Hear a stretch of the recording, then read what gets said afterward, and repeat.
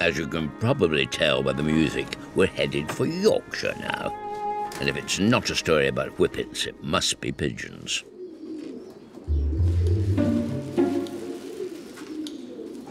Come on, Ed. Come on. Mark has been breeding them for 40 years now and became one of Britain's top pigeon racers. Champion Shadder. Shadder his name. People come from all over the world just to see him.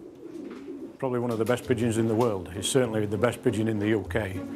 He's 18-year-old. He's not fertile, we don't believe anymore. There's 27 First Open Classic and National winners bred down from this pigeon.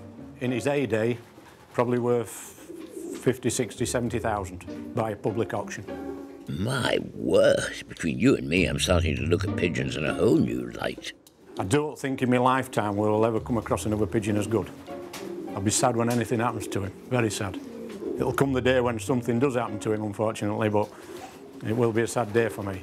Mark had his first pigeon at the age of 8 and now devotes 10 hours a day to his feathered friends. I'm just fascinated with them. They come first, really, in my life, and they have done for many years. There ain't a day goes by without thinking what I'm doing with pigeons. Even on holiday, I never switch off.